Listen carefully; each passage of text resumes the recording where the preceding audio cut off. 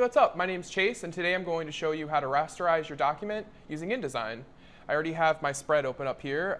It's just pages 2 and 3. And to rasterize this, I'm just going to go to File, Export, or Command-E. And then I'm just going to choose a place to save it. I'm going to save it to my desktop. I'm going to name it Skate Mag. And I'm going to select down here under the Format option. There's Adobe PDF, there's HTML. I'm going to click JPEG. And after I do that, I'm going to click Save. And that's going to bring up some options here for our document.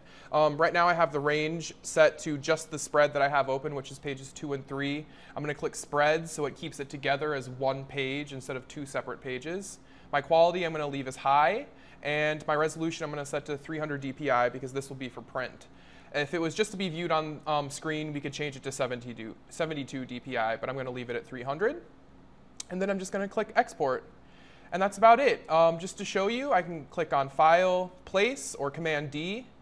And I can see the Skate Mag right here. You can see the spread open. If I just open up that and place the image, you can see there's pretty much a complete spread that's moving around here that's been created and made into a JPEG.